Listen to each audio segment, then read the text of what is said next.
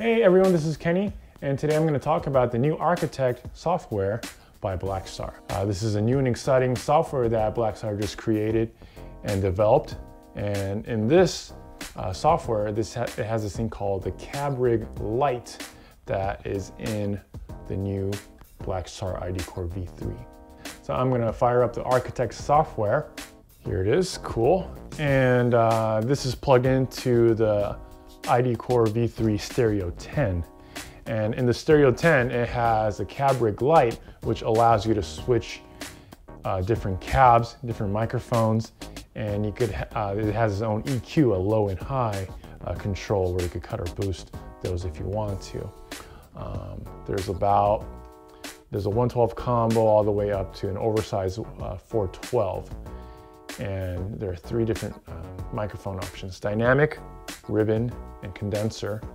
And you could have those either option as an off axis or on axis. So as you can see on the ID Core V3, there's for the control, there's only the voice options, gain, volume, and ISF control, along with the effects and effects level. And it's kind of limiting if you want more treble, if you want more bass, or if you want less treble or whatever you want. You can't control that on the ID Core V3. But if you have the Architect software, you can control all of that in the app itself. So as you can see here, there is bass, middle, treble, and then also a resonance and presence that is not seen in the amp itself. So that's another cool feature to have.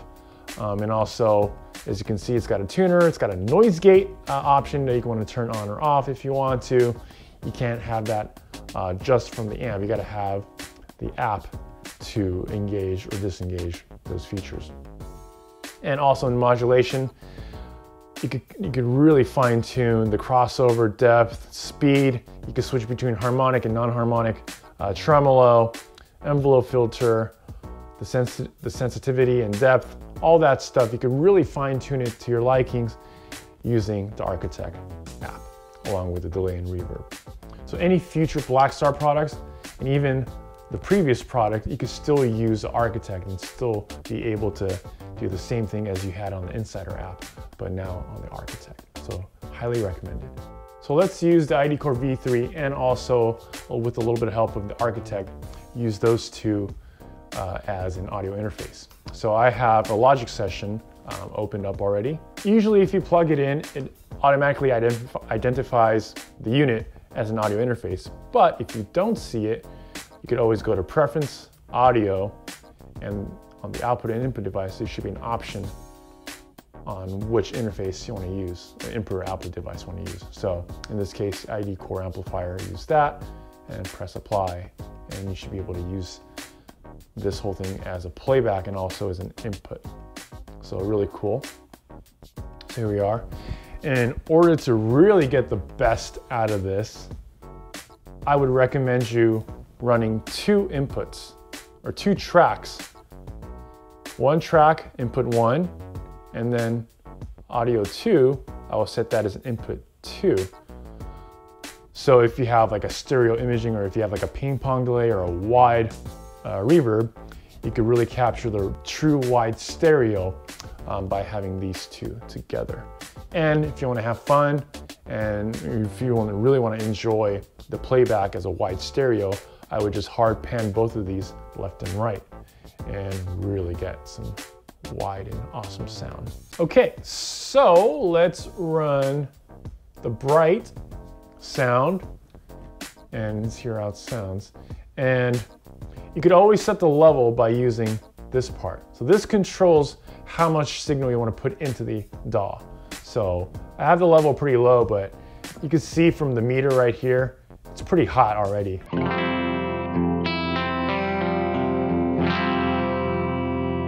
And you could always turn up if you want more.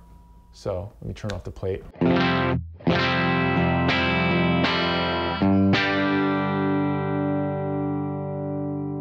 I'm at clean bright, so if I want to make it even brighter, I just turn up the treble.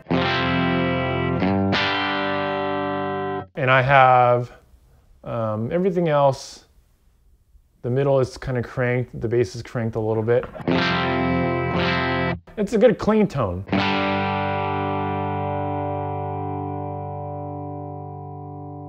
Beautiful sound. Now let's go mess around with the cab rig light, shall we? Yes, we shall. Okay, so as you can see, there's a lot of options. 112 combo, 112 cabinet, open back, close back. It's a lot of fun stuff here, just for the cab. And it tells you what kind of cab it is based out of. So, boom.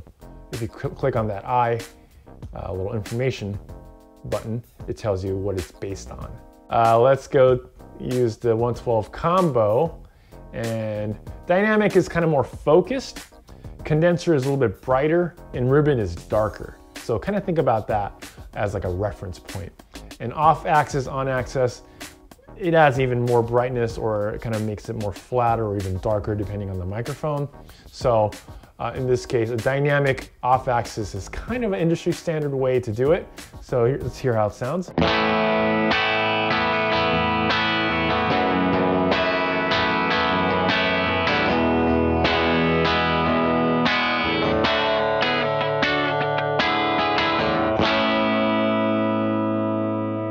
Cool, let's switch over to condenser.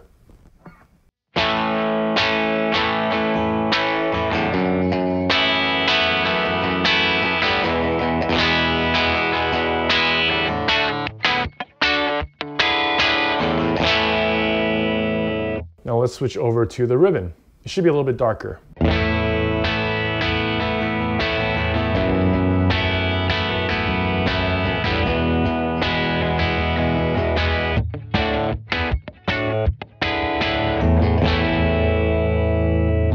All right, now let's get to the fun stuff. So I got the multi-delay and plate, and I have these really soaked wet on the plate and the multi-delay. So let's hear how that sounds. I'm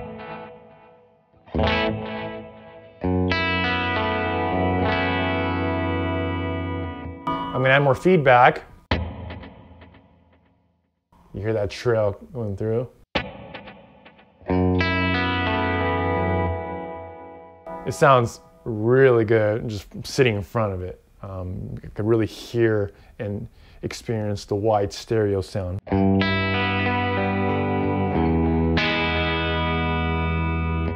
you should be able to hear that too when you're playing it back. Now let's get to more in the 80s realm, shall we? Yeah, why not, right? Let's go to the chorus flanger, turn that on, lower the speed, crank the morph a little bit, and do like a 50-50 mix.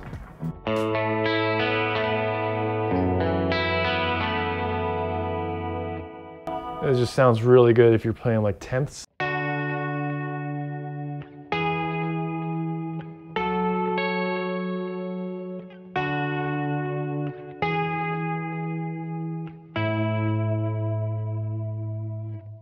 So that sounds really nice, even with the combo. Let's switch to like a 412 classic option 2 using condenser, and hear how that sounds.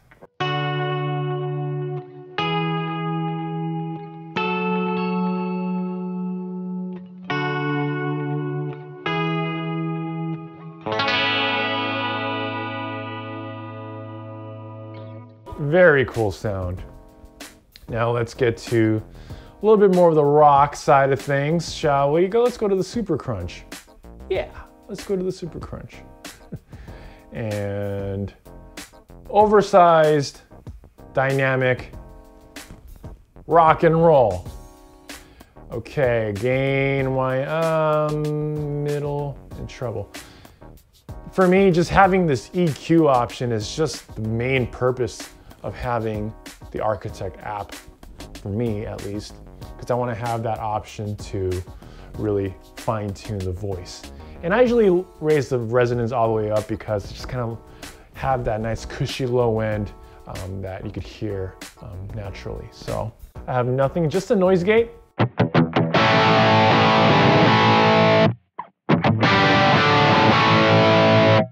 Heck yeah. Tons of mid-range. It kind of helps with this P90 too.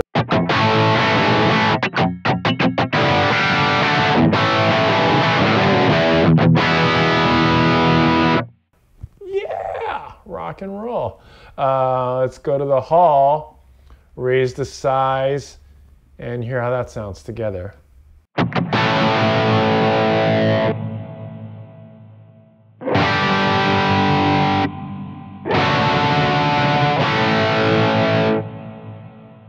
I feel like I'm at sound check when there's like nobody in the audience and it's just crew running around. You know, when you're in like a 3,000 seater, you know, venue, I love just kind of cranking that amp and just playing that big power chord with distortion because you can really hear the reverb from the room, and this kind of emulates that.